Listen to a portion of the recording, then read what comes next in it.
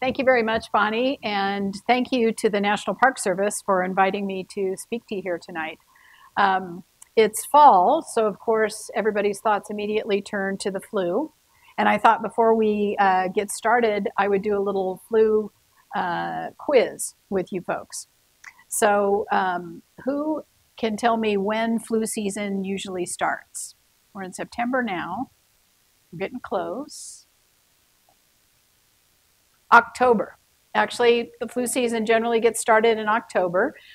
It peaks between December and February and then goes through the spring. And I'll call out some months. And so let's have a show of hands for when people think flu season generally ends. March? Nope. Very good. April? A few hands. Nope. May? Yes, that's the correct answer. It can run as late as May. So I've got another little question that I'll quiz that I'll give you towards the end of the talk. But anyway, I'm here today to talk to you about influenza viruses in marine mammals in Southern California, primarily at the Channel Islands, and some work that my colleagues and I have been doing. I want to acknowledge Dr. Brent Stewart, who's in the audience tonight. He's been working with me on this project. Oops. Try going off and then on again.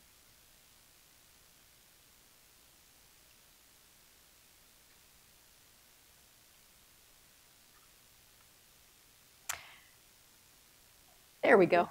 Oops, went too many.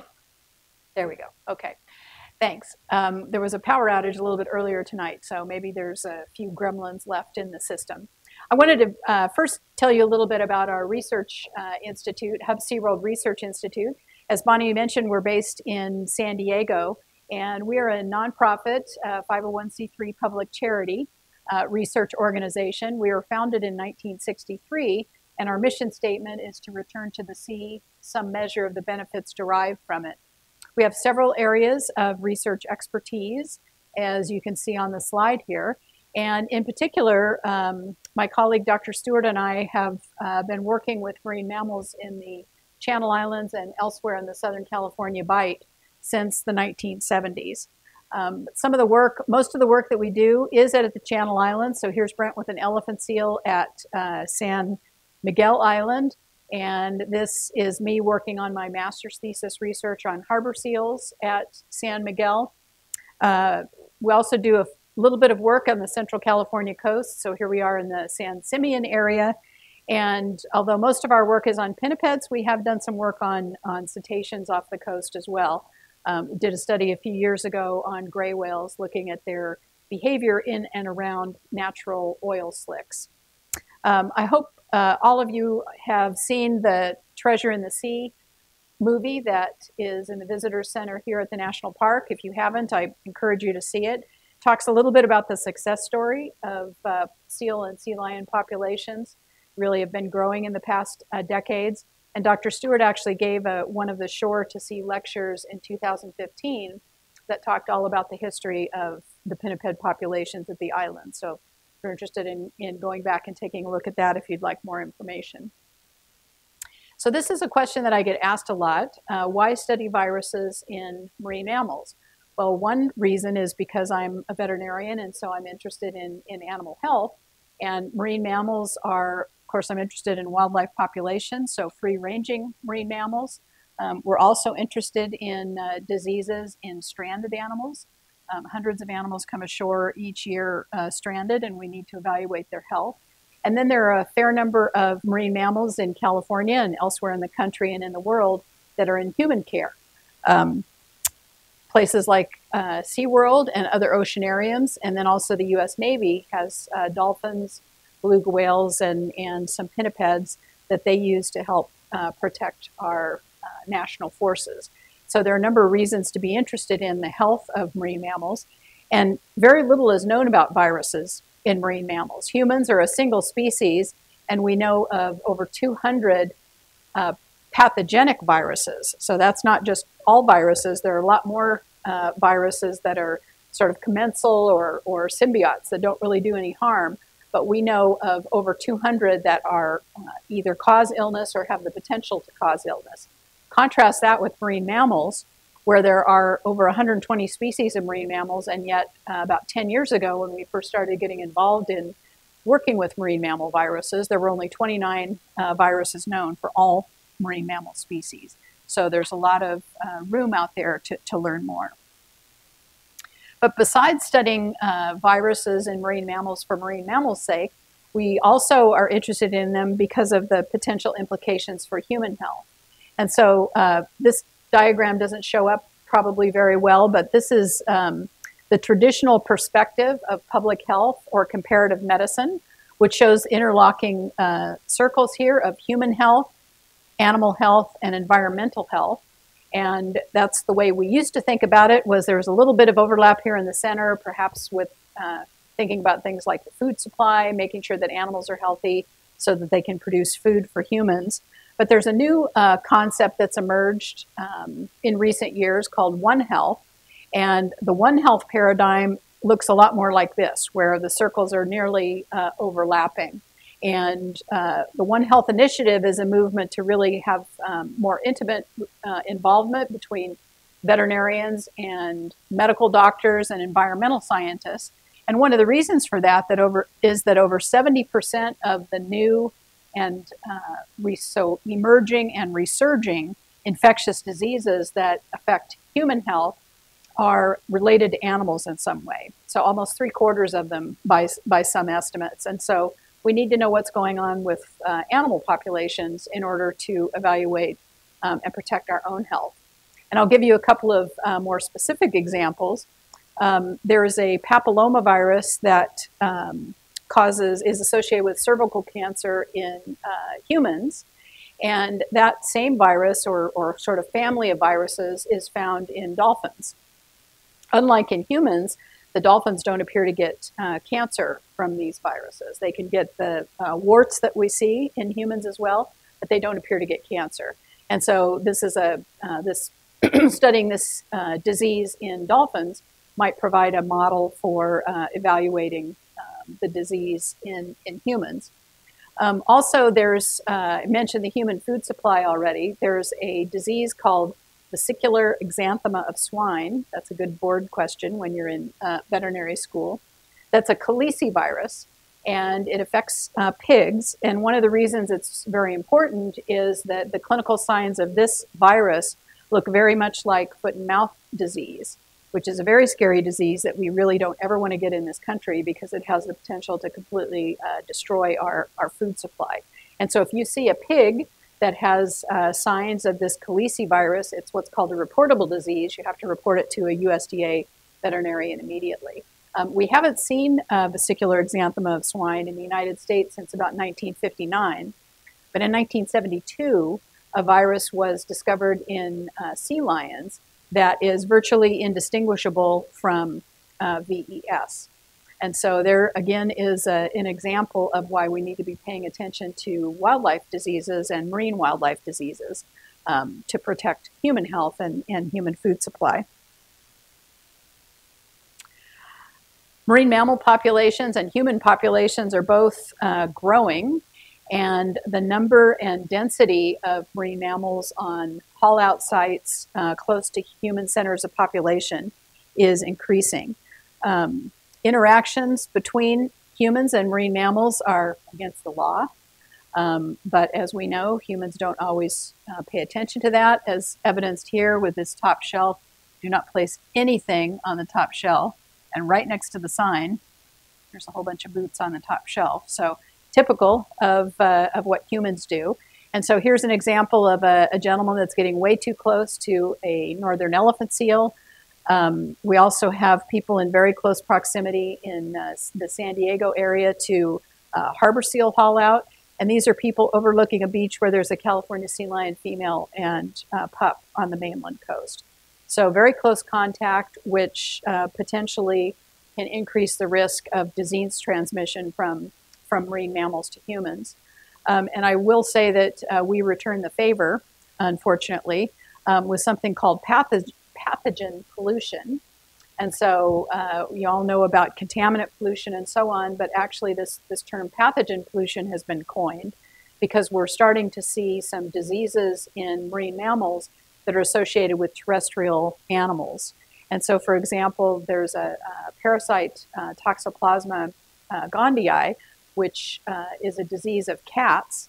And it's the disease that can cause birth defects and other problems for pregnant women. It's why pregnant women are not supposed to garden and clean out the litter box.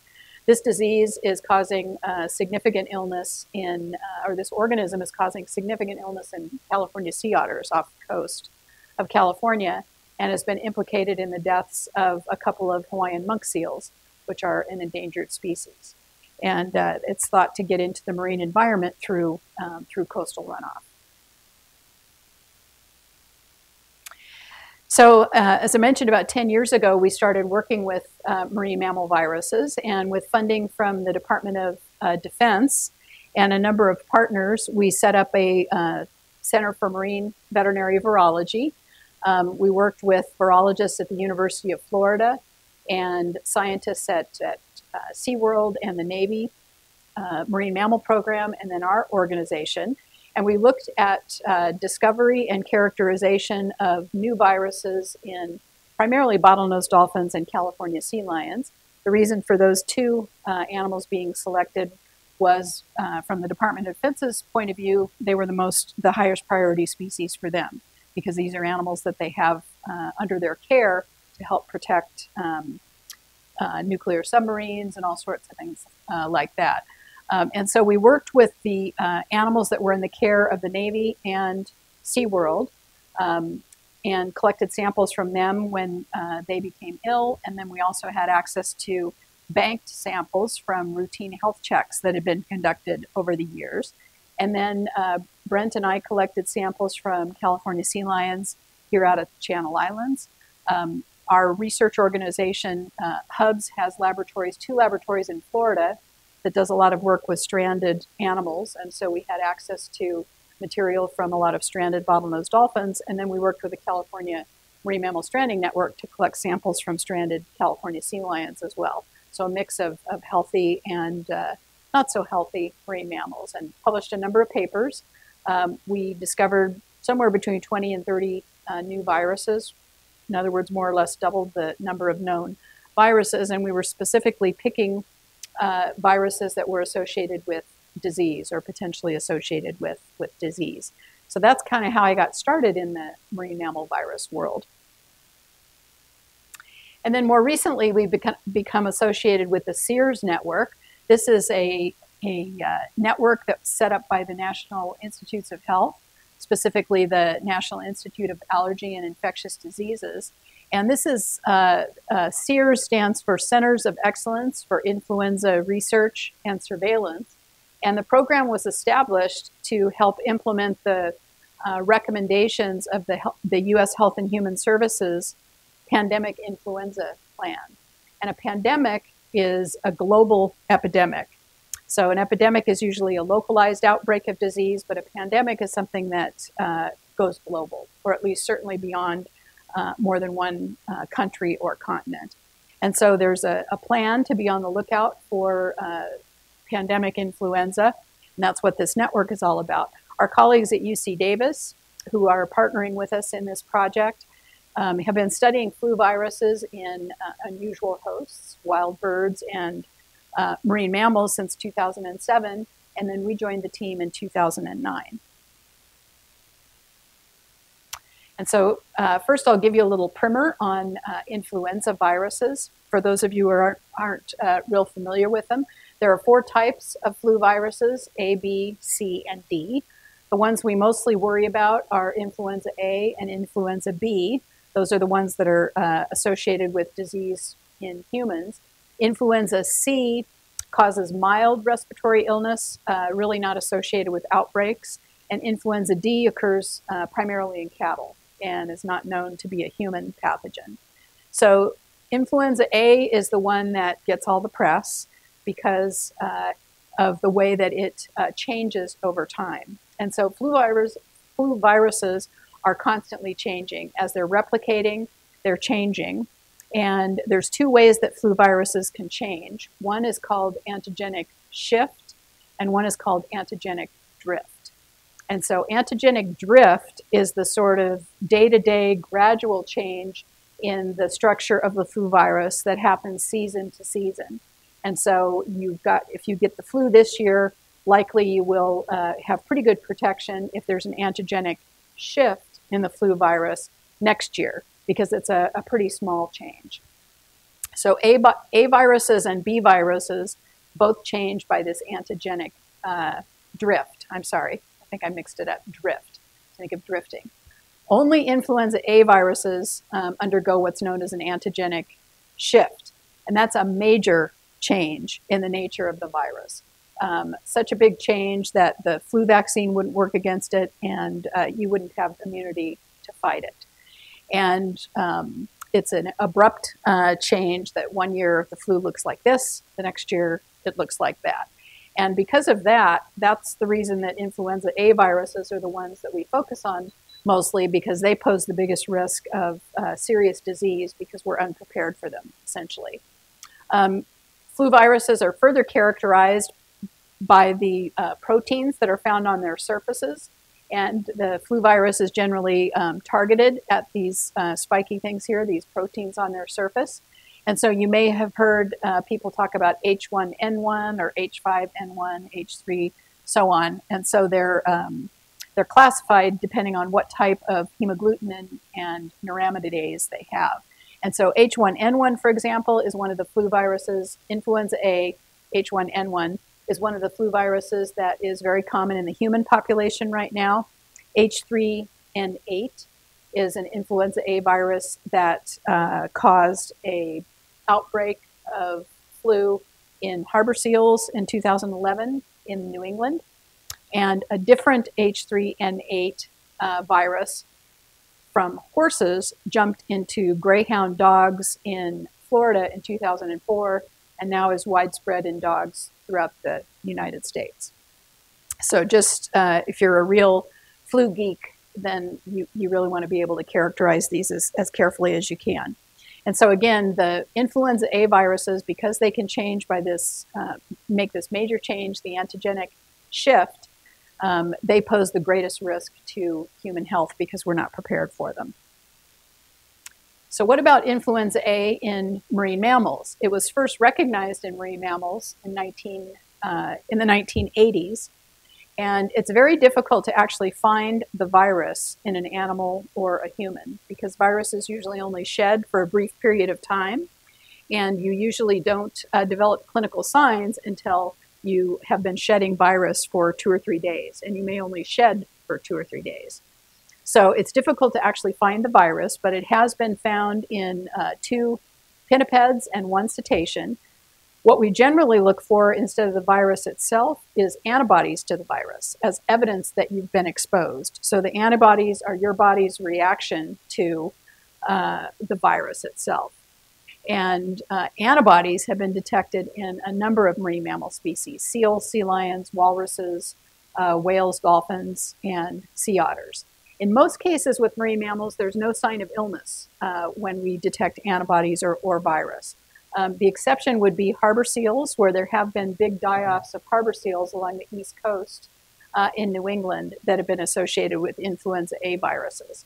And aquatic birds are thought to be the reservoir for all influenza A viruses, including those that are found in marine mammals. And so if you've heard of the bird flu, that's an influenza A virus. That's a super scary virus that we're worried about getting into the human population. So as I mentioned, we're part of this national team that is doing surveillance for flu viruses. And SEERS, as I mentioned, it's a program of the National Institutes of Health in the United States, but you can see here that they are sampling and keeping an eye on things worldwide. And so they're keeping an eye on routine viruses, how the virus changes a little bit year to year, so that public health scientists can develop the appropriate vaccines, kind of make predictions as they see how things are shaping up in various areas of the world, and then provide advice for vaccine manufacture. But they're also keeping an eye out for these really scary new viruses that may be emerging in either humans or in animals. And so we've been involved in the animal surveillance part of it, specifically looking with marine mammals. And so what we've been doing out at the Channel Islands, primarily San Miguel and San Nicolas Island, is collecting nasal and rectal swabs from seals and sea lions. And they were evaluated by PCR, or polymerase chain reaction. And then if anything was detected, which I'll cut to the chase and tell you it wasn't, we did not detect the actual virus in the animals. We would have gone on to virus isolation and sequencing as needed. We've also been collecting blood samples from all of the animals and doing various kinds of tests looking for antibodies to flu virus with northern elephant seals, California sea lions, and harbor seals. And so fortunately, pandemic-type flu viruses only occur very rarely. But in 2009, one did emerge, and that was the first pandemic flu virus in over 40 years. It emerged in the San Diego area, and it was a virus that had both bird, pig, and human genes. And as I said, it emerged in the spring of 2009 and spread worldwide. You didn't hear a lot about it in the news. It certainly wasn't the same as the 1918 Spanish flu that killed millions of people, because fortunately it wasn't a real virulent flu, but it did spread like wildfire. Well, we found exposure to that exact same virus in marine mammals out at the Channel Islands. And we can tell by genetic testing that it was the same virus. And so the paper we published here, this is characterizes the virus. So it's an influenza A virus, H1N1 that we talked about, and then this PDM is an abbreviation for pandemic 09. So it's the pandemic virus from 2009, influenza A H1N1. Elephant seals appear particularly susceptible to infection and epidemic transmission of the virus. Over half of the elephant seals that we sampled had antibodies to the virus. And I mentioned that we didn't actually culture virus in elephant seals, but our colleagues at UC Davis did. They found the actual virus in 2 northern elephant seal females on the Central California coast. So we tested, as I mentioned, California sea lions and harbor seals. Only about 10% of them tested positive, and that's still a pretty high percentage. We look for all kinds of infectious diseases in marine mammals through the course of our research, and finding 5% to 10% prevalence is pretty significant. So to find over half of the animals testing positive for this virus was a very startling finding. And we found that it was very widespread as well, not just localized to a couple of islands, but throughout the chain and then up and down the coast of California. It was found in stranded animals as well. We sampled animals through the stranding network. And so our next steps, what we're next going to be working on, is trying to determine whether or not elephant seals might be a reservoir for pandemic flu viruses. And one of the reasons that we're concerned about this is part of the study involved capturing animals more than once during the breeding season. So we would catch females and their pups multiple times during the nursing season and collect samples. And what we found was that in some of the pups, the antibody titers, or amount of antibody present, went up 4 times. And that can be an indirect measure of infection. So even when you're sick and you go in to be tested for a virus, if they don't find virus, sometimes what they'll do is, but they do find antibodies, sometimes they'll have you come back a couple of weeks later and see if that titer has gone up, which suggests that there's virus somewhere because you're continuing to kind of fight it and develop antibodies to it. So that was very suspicious. And so it suggests that either the virus is still circulating in the population, or the pups are getting antibodies from their mothers through maternal transfer. And the only way to tell which of those it is by many years of continued sampling. If the virus was a one-off that everybody got exposed to, humans and marine mammals at the same time, then we would expect over time the prevalence to be slowly decreasing. And so far, we are just beginning to see some fall off in the prevalence of the virus. So we need to continue to sample to see if it's circulating in the population. The other thing we really want to know is whether or not elephant seals can serve as mixing vessels for flu viruses. Some of you may know that sometimes we talk about, in a particular year, swine flu, and those tend to be kind of nasty flus. One of the reasons for that is that pigs in their lungs have receptor for both bird flu viruses and mammal flu viruses. So they can be infected by more than one flu virus at the same time, which is just a recipe for this type of antigenic shift that I was talking about, where you could get exchanges of genes between bird viruses and mammal viruses, and even more scary, not just any mammal virus, but potentially a human virus. And so that's why people are really worried about the next big pandemic that's going to cause lots of deaths in humans coming from birds, this bird flu. If that were to get into a pig at the same time a mammal virus was in a pig, a very deadly version of the flu could emerge. And we're wondering if this same thing could happen with seals. Harbor seals, we know that they have receptors for both mammalian and bird viruses. And so we're doing some investigating now, looking at animals that die and collecting samples from their lungs, and our colleagues at UC Davis are looking to see if both receptors are present there. And so why do we care about pandemic viruses? We talk about flu, two types of flu, the seasonal flu, which is your sort of plain vanilla flu, and the pandemic flu. So seasonal flu is over here. We talked about it. It usually peaks January or February worldwide. In the United States, it's more like December through February. You usually have a little bit of immunity year to year built up. We usually don't have, every once in a while there's a shortage of vaccine, but usually we're able to keep up with the demand. And our scientists do a pretty good job of predicting how to mix up the flu vaccine for the next year. We have a good stockpile of antiviral drugs so that if vulnerable people do become exposed, they can be treated. And so it's really has a pretty small effect on the economy and on public health. Pandemic flus, however, completely different story. Fortunately, they happen very rarely. Only 3 times in the 20th century have we, or did we have pandemic flu viruses. And we've had one now, as I mentioned, in the 21st century, in 2009.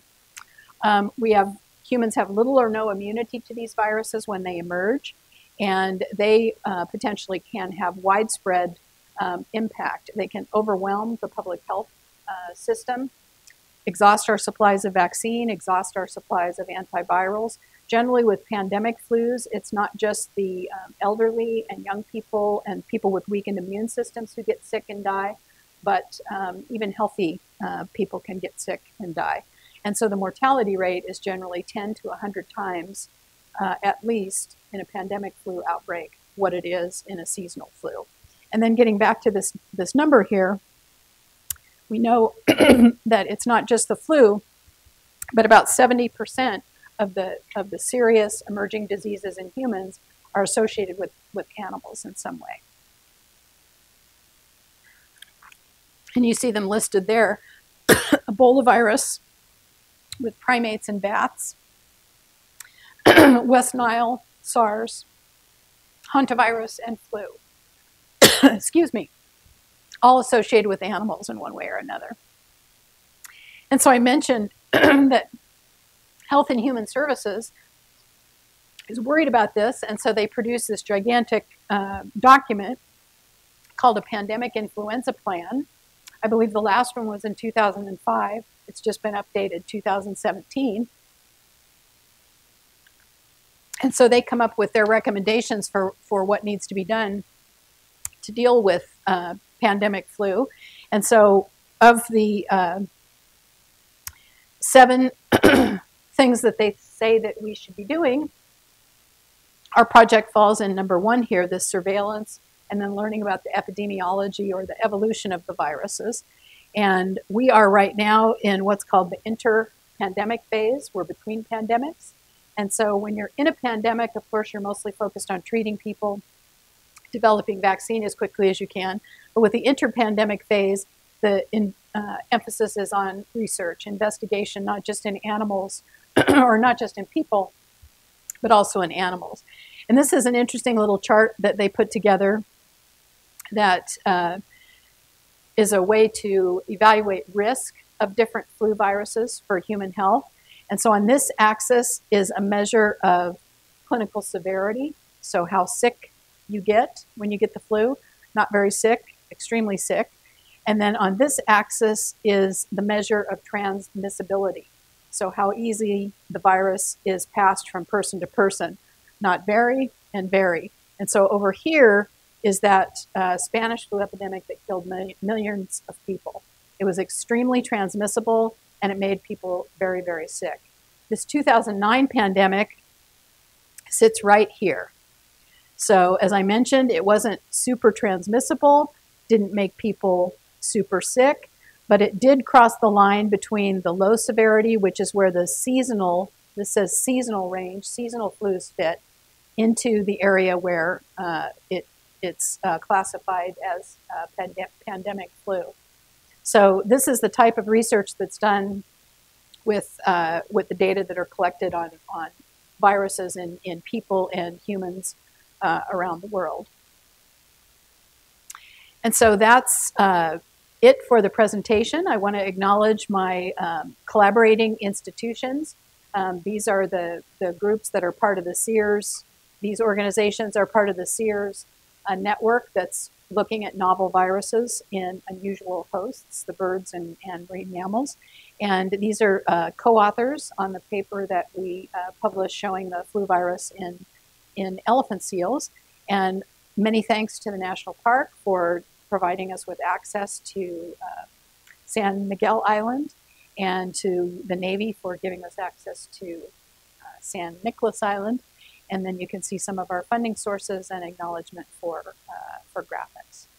I've got one other little quiz question that I wanted to ask you. So we heard that the seasonal flu, or I mentioned that the seasonal flu doesn't cause a lot of illness compared to the pandemic flu.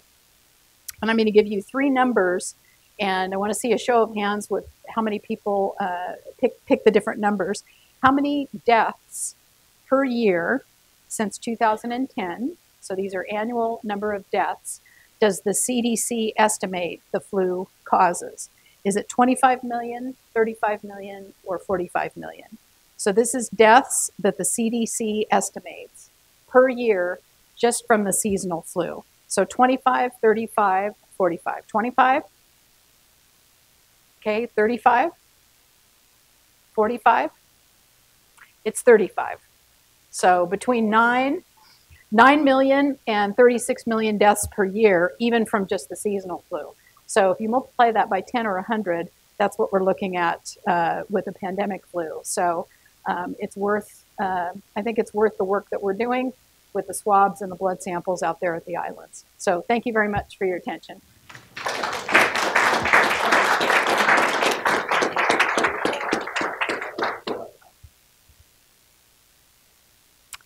I asked you guys some questions. Now it's your turn.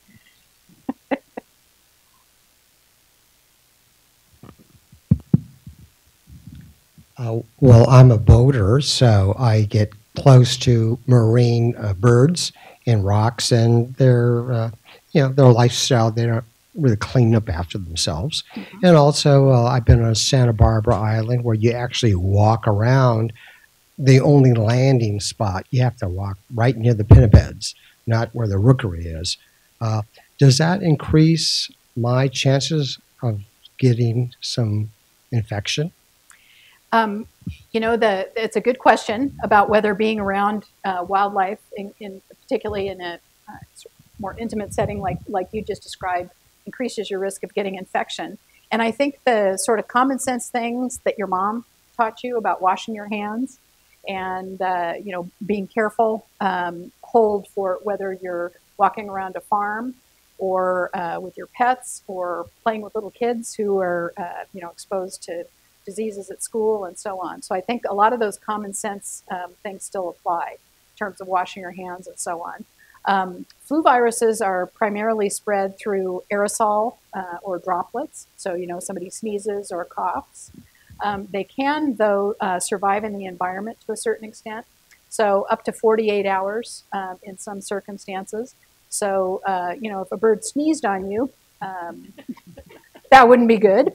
But otherwise, just washing your hands and being careful with your clothes and things like that is, again, just like you would if you were horseback riding or going to a farm or hanging out with pets or kids that were running around with a runny nose.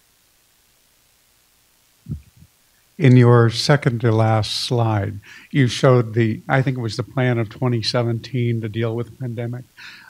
You said that the virus that was in 2009 was mild in the pandemic. So where would the classification be in the 1918 flu? Let's see if I can go back to that slide. Yeah, it was the one that was in the far right-hand upper right corner. So it was in the extreme of the transmissibility and the extreme of the severity. So that's as bad as it gets. That's as bad as it gets. Yeah, yeah. Good way to put it. That's the worst flu we've ever seen, and so that's why it's up in that corner. I read where that could be healthy people. Yes. Yeah. Yeah, exactly. And who knows why that is? I've heard that too. That actually younger people were disproportionately affected.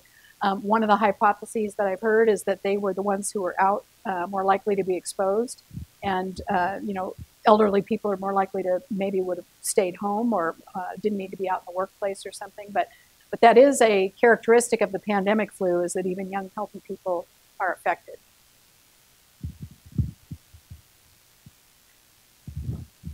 Should we have a concern with the medications we have that get washed down into the ocean, that people, whatever, is this deal in any way with the resistance and the ability of these things to multiply? That's a really good question. And there's a big concern about antibiotic use in pets and in livestock and in people, overuse. But as you mentioned, runoff into the environment is also a significant concern. There have been studies that have been done in sharks, for example, in some areas in Florida where they have cultured organisms from these sharks and found that they're very resistant to antibiotics. And of course, they should be pretty naive to those antibiotics, right? Because these are wild sharks that have never been treated. We even see some antibiotic resistance now in some animals in Antarctica. So it is a concern, and that's why a lot of pharmacies now, in fact most, will take or have amnesty periods, or will take medications back from you if you have unused medication, so that you don't flush it down the toilet or let it get into our waterways. There are other recommendations that you can find them online at the county health, or talk to your doctor about them. Things like grinding the medication up and putting it in coffee grounds and then throwing it away. Things like that, again, to make sure that it doesn't get into the water supply. Yeah, good question. Speaking about that last topic, that would just apply to bacterial and perhaps fungal diseases if it's an antimycotic, because there aren't that many antivirals around, so I don't know if it would really apply that much to viruses. Yeah, that's a good point, because most of the antivirals are, they're used much less often because they need to be given very early in the course of the disease. But that is one of the things that Sears is looking at. Besides how good our vaccines are, they're always on the lookout for viruses that appear to be resistant to the antivirals. And whether that's because the virus has been exposed to it, or it's just the virus has mutated and adapted to the point where it's no longer susceptible to the antiviral. But you're right, where we mostly see resistance being a problem is with bacteria and fungal organisms.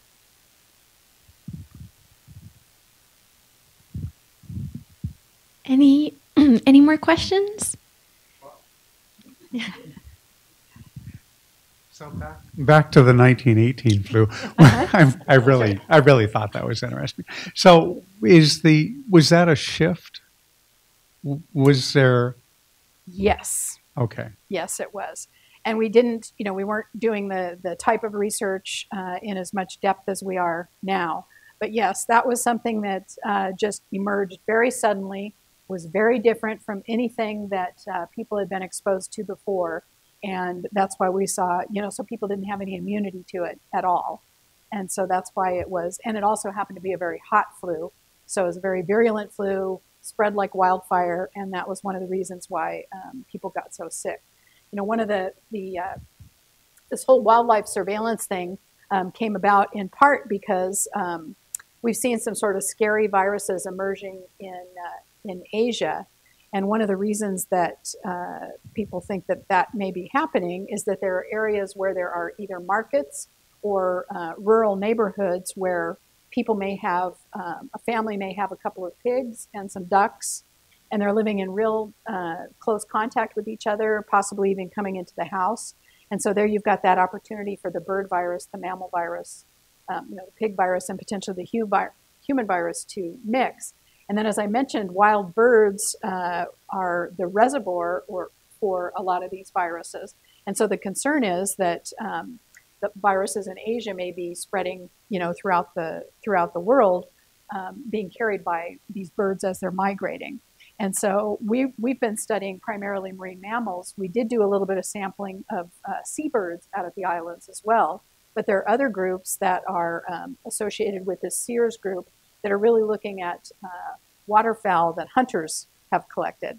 And so there are programs where they're sampling dead ducks and geese and so on, and surveying them for some of these scary flu viruses, concerned that they may be coming in, as I said, on the migratory pathway. And of course, marine mammals move long distances too, so elephant seals in particular. So that's something that we're concerned about.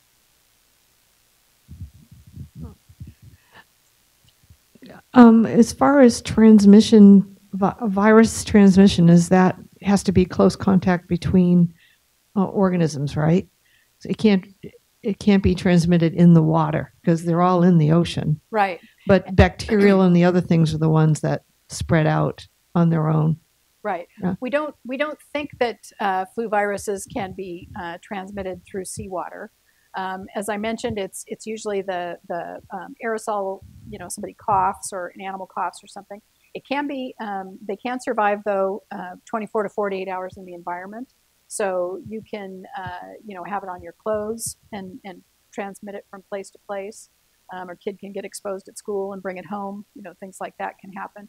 Or it could be out in the environment. I mean, that's one of the things we're curious about is how do these elephant seals get exposed, to the virus. We do have, there are documented cases of flu viruses going from birds to marine mammals. And there's one case of a flu virus, one case that I'm aware of going from a marine mammal to a human. And in that case, it was an eye infection. The human got kind of a conjunctivitis, not really a severe respiratory infection. So, and that was in a setting where the person was working pretty closely with the animal.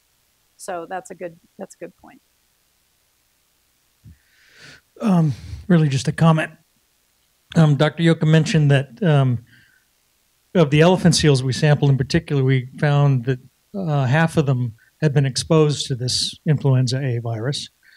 And it was striking, I think, to us to follow up on that. We didn't see any evidence of mortality or morbidity in any of the elephant seals that we were observing then or since, and our colleagues in other places didn't either, which is striking for another reason. And I think if some of you know the history of northern elephant seals, they were reduced to maybe a couple of dozen by the late 1800s, and have been growing exponentially. They were presumed extinct and actually attempts to extinguish them in the late 1800s. But in any event, there were very few of them, and they all came back from a few dozen perhaps, or maybe 100, but a very small number. And they've been growing exponentially ever since the early 1900s. And one of the scientific hypotheses that came out about the same time that elephant seals were recovering is that animals that go through these population bottlenecks also undergo genetic bottlenecks. So their genetic variation is reduced.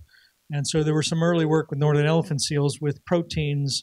At the time, it was the technique that was being used. So enzymes, which are expressions of the genetic composition, genetic variability in the genes that exist in the animal system.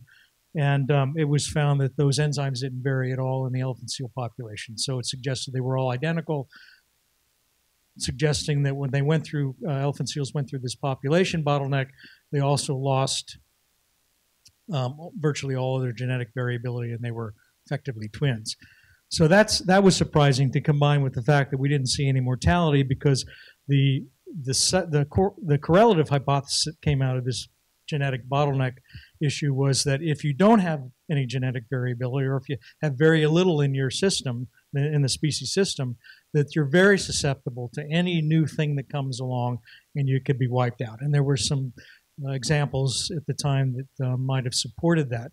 So we would expect if this virus like this came through, that's lethal to some extent, we would have seen some mortality, we would have seen some morbidity, particularly in an animal that had virtually no variability. And we've looked at other systems, so it was, well, maybe the enzymes that were looked at weren't reflective of what was really there. So we've looked at markers in nuclear DNA with colleagues and in markers in mitochondrial DNA, and we found the same thing, that there was no detectable variability in those systems. We even looked at genes that code for responses to pathogens, and we found no variability there either.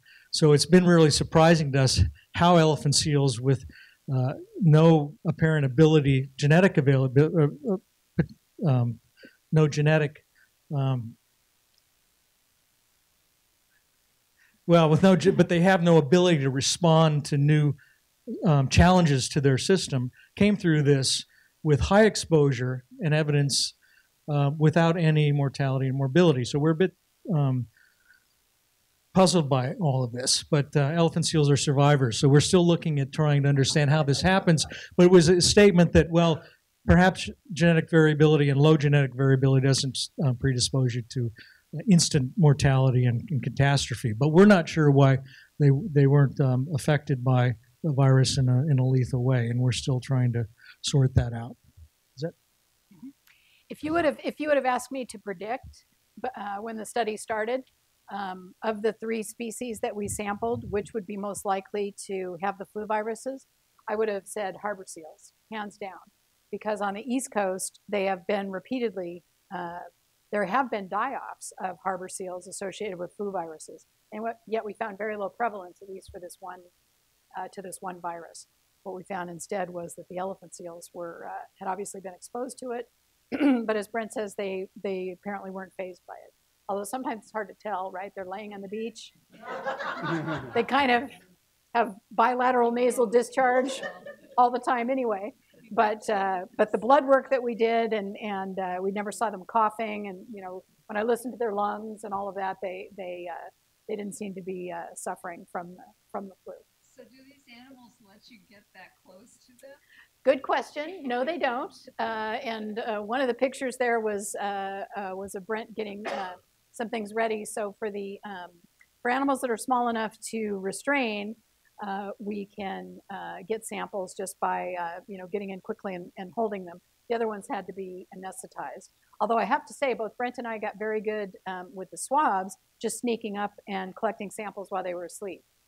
So you just wait for them to exhale, take a little swab, and then back away. Yeah. I was talking to a Penn researcher on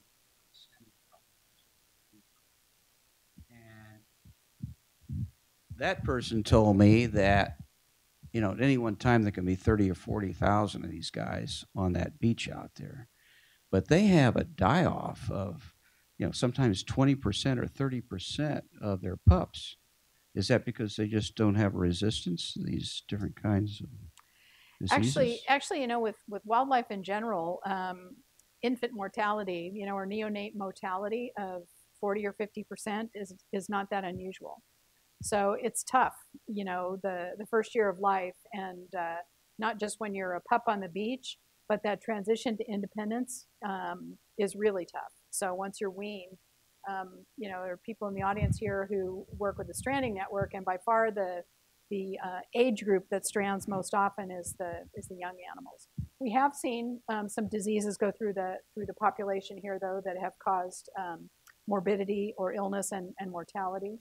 Leptospirosis is a bacterial disease, for example. That kind of cycles through the population every so often.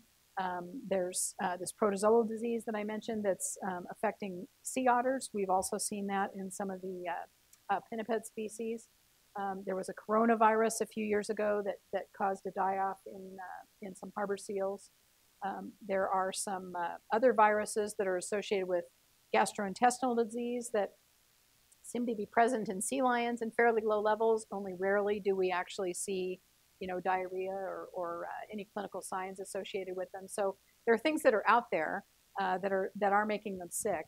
But I think with the young ones, it's mostly premature separation from the female, or just it's just a rough way. It's tough out there for young marine mammals. And with these pups, I think at San Miguel, they're northern fur seals and California sea lions. With northern fur seals, there's this hookworm that causes some pup mortality. In some years, that's pretty high for them, and it gets up to 40 to 60% in some summers. And those are all very young pups that are probably 1 to 4 weeks old. California sea lions, and we've seen this, and there's been a lot of media coverage of this especially the last 5 years. Most of that mortality has been related to lack of food. So the females are leaving, and they're leaving their pups on the beach after they give birth, and the females are going out and finding food, and they're bringing that back in the form of milk, and then they're nursing the pups. And we've had a couple of years, and one particular one, Ron might remember it, where there were several thousand pups that were stranded on the mainland coast, but those all came from California, the Channel Islands, and they were coming ashore as they were getting older, and they were becoming a little more independent of their mothers, or the mothers just stopped coming back because there wasn't food. And we had 1 year where it seemed like there was catastrophic failure of food supply in the Southern California Bight, apparently related to a change in wind patterns. There was no upwelling, and there was no food in summer and fall to support fish populations. They either went deeper, or they moved out of the Southern California Bight, or they weren't productive. So a lot of that mortality, particularly for California sea lions in some years, and it gets up to 70 to 80% some years, is ecosystem failure, food chain failure in Southern California Bight, where the females are foraging or attempting to forage, and they can only go so far. Their range is limited, and they're bringing those nutrients they get back in the form of the milk that the pups are counting on. And the pups are abandoned. That's really the first response of these females in long-lived species. If they're food stressed, they just abandon the young because they'll survive and produce more. So I think that's the mortality that's, and we've seen it at San Nicolas, and it's been periodic at San Miguel, but we've seen the last 5 years it's happened several times. This seems to have been a pretty good year for upwelling and food production in Southern California. What year was that, Ron? 13. Okay. We went through 3 years ago, and one in particular where there was a huge number of strandings and pup mortality. We have time for one last question. Okay, so I'm thinking elephant seals are metabolism is probably a lot slower than most. Is that true? It depends. Let me put Okay. it that way. I'm When they're sleeping or resting or. So what I'm wondering is maybe they survived all of this because they spent so much time in this low metabolism phase where they just didn't. Hard to tell. That 2009 virus wasn't particularly deadly for humans either. And so maybe it just was a virus that didn't cause a lot of illness and serious illness in people, and didn't cause a lot of serious illness in elephant seals. As I said, they weren't clinically sick in the sense that they were coughing and so on, but even the blood work that we did, sometimes you can see indications of a viral infection in terms of what cells go up and down in the blood, and even there, I didn't see any hints of really of subclinical disease either. So for whatever reason, they seem to sort of shrug this virus off. Well, I'll just say that vaccination in wildlife is very controversial. There have been some spectacular failures, but there have also been some successes. And actually, we've been involved in helping to develop distemper vaccination protocols for seals. And so, wouldn't it be cool if we could prevent human disease by vaccinating, animals instead of people someday? All right, thanks again. Great questions. Thank you.